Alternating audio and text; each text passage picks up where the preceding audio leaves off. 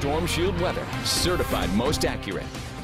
And good evening, everyone. We're looking ahead to Halloween and trick-or-treating, and it does look like, with all the data that's been coming in all week, and I thought this initially, that Saturday night would be dry, and it looks that way. Just some scattered spooky clouds, 56 degrees by Saturday at 7 p.m., so that's certainly good news. Union High School, want to show you this time lapse here because it tells a little bit of the story tonight as some high clouds will come drifting in here as we head into the evening hours, and those high clouds could keep some of us from not dropping down into those frosty levels. You can see some of those just kind of streaming in here, so they just act like a little bit of a blanket. But right now we're mainly clear, kind of a moonlit night from the downtown camera.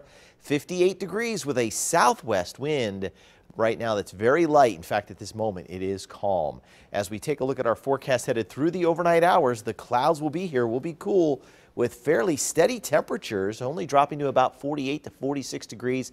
A cool breeze tomorrow morning at 9 a.m. and you can see the clouds moving in here from the southwest. There's the storm. It's just developing right now. This is the weekend storm.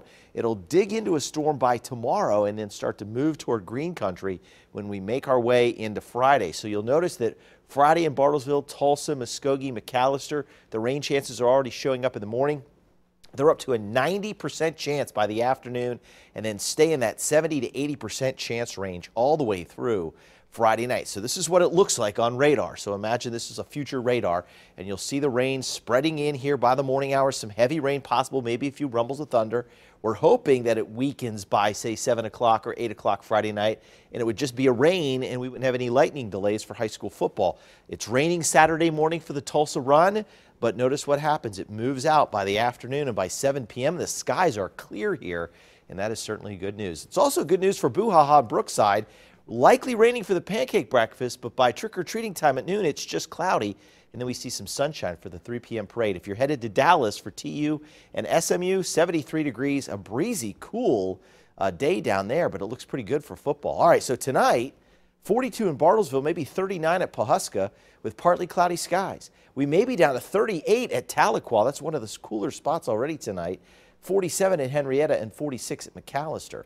And then tomorrow, we'll look for a nice day, 46, a chilly start to the day with northwest winds around 10 miles an hour, noontime temperature of 56, a cool blend of sun and clouds, and 63 tomorrow afternoon. The average high is 69. We'll see highs a little cooler up to the north. Bartlesville around 63, Pawhuska 61, mid-zone 67 at Muskogee, 66 Okmulgee, and our southern zones maybe a couple 70s, especially down toward Poto where it could be 72 degrees. Here's the 7-day forecast. As we look ahead to Friday, that 90% chance of rain, high of 60, 65 on Saturday, 60% chance of rain in the morning, then 72 on Sunday, Monday, Tuesday, great weather before another storm system heads our way next Wednesday. And don't forget Saturday night to turn your clocks back 1 hour. All right, Todd, that is the season, isn't it? It is. All right, thanks, Brad.